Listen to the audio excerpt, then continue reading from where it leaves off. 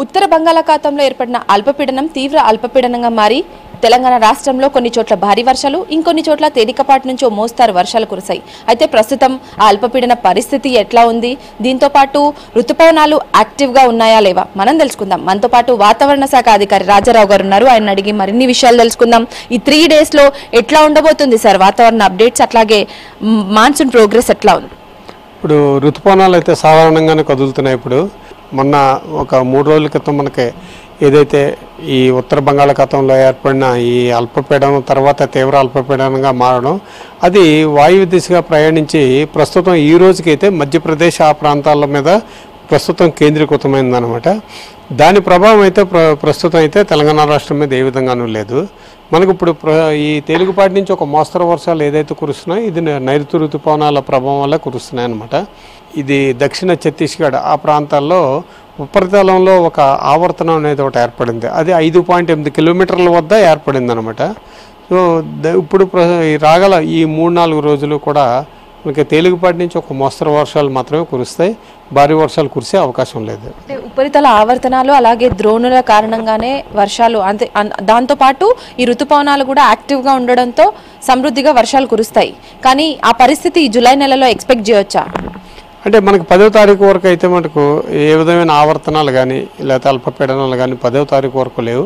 10 తర్వాత మనకి ఈ ద్రోణుల ఆవర్తనాలు ఏర్పడే అవకాశం ఉంది. అంతేకాకుండా 10వ తారీఖు నుంచి మనకి ఈ మళ్ళీ వర్షాలు మనకి ఎక్కువ స్థాయిలో అంటే చాలా చోట్ల తేలికపాటి నుంచి ఒక మోస్తరు వర్షాలు కురిసే అవకాశాలు కనిపిస్తున్నాయి అన్నమాట. మళ్ళీ అంటే ఇప్పటి వరకు జూన్ మాసంలో చూసుకుంటే -37 డెఫిషియన్సీ కనిపిస్తుంది లోటు.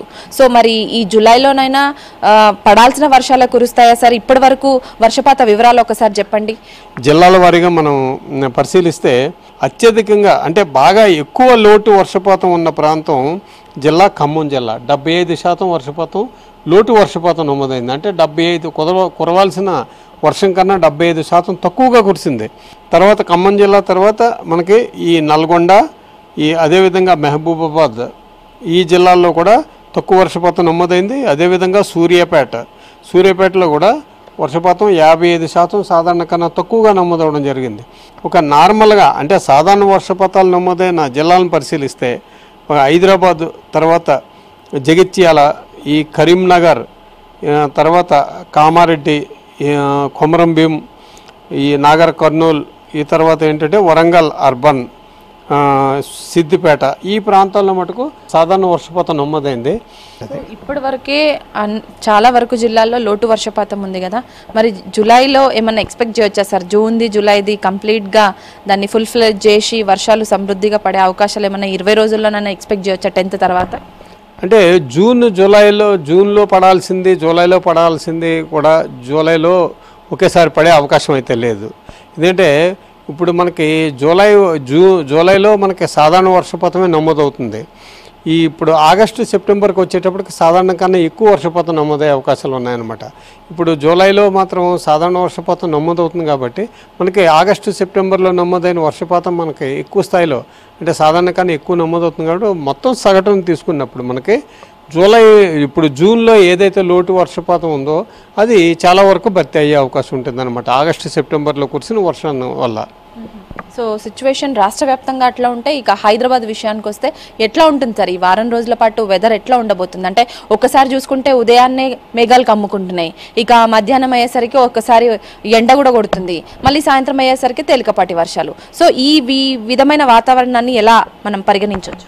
అంటే సాధారణంగా మనకి ఋతుపవనాల సమయంలో ఈ మేఘాలు మేఘాలు ఏర్పడడం తర్వాత తేలికపాటి నుంచి ఒక మోస్తరు జల్లులు కురవడం జరుగుతుంటుంది. తర్వాత మళ్ళీ క్లియర్ అవుతుంటుంది. అంటే ఆకాశం మళ్ళీ మామూలుగా కొంచెం క్లియర్ అవడం, తర్వాత మళ్ళీ మేఘాలు ఏర్పడడం. ఇదేంటంటే జనరల్గా మనకు మాన్సూన్ సీజన్లో ఈ రకంగా వాతావరణ పరిస్థితులు ఏర్పడడం అనేది సర్వసాధారణంగా జరుగుతుంది. కానీ నైరుతి ఋతుపవనాల సమయంలో ఏంటంటే మొత్తం అంతా మనకు వర్షాకాలం సీజన్ అది. సో అడపాదడప మనకి ఈ మేఘాలు ఏర్పడడం తర్వాత ఈ అడపాదడప వర్షాలు కురవడం అనేది ఈ సర్వసాధారణంగా జరుగుతుంది. కొన్ని మనకి ఏదైనా సరే ఇలాంటి ఆవర్తనాలు కానీ లేకపోతే అల్పపీడనాలు కానీ ఇలాంటివి ఎక్కువగా అలాంటివి ఏర్పడిన సమయాల్లో మాత్రం ఈ మనకి 2-3 రోజుల పాటు ఈ వర్షాలు అలాగా కంటిన్యూస్గా కురవడం జరుగుతుంటుంది అన్నమాట. అది ఓవరాల్గా రైతులకు మీరు ఇచ్చే వాతావరణ అప్డేట్స్ ఏంటి సార్? అంటే ఇప్పుడు ప్రస్తుతం అయితే ఈ జూలైలో మటుకు సాధారణ వర్షపాతమే నమోదవుతుంది. సాధారణ వర్షపాతం కన్నా ఎక్కువగా నమోదయ్యే అవకాశం లేదు. బట్ ఆగస్టు సెప్టెంబర్లో మటుకు సాధారణ వర్షపాతం కన్నా ఎక్కువగానే నమోదవుతుంది అనమాట. అది ఇక వాతావరణ అప్డేట్స్ చూసుకుంటే ఇక ఈ 10వ తారీఖు వరకు కూడా సాధారణ వర్షపాతాలే నమోదవుతాయనేసి వాతావరణ శాఖ అధికారులు అంటున్నారు.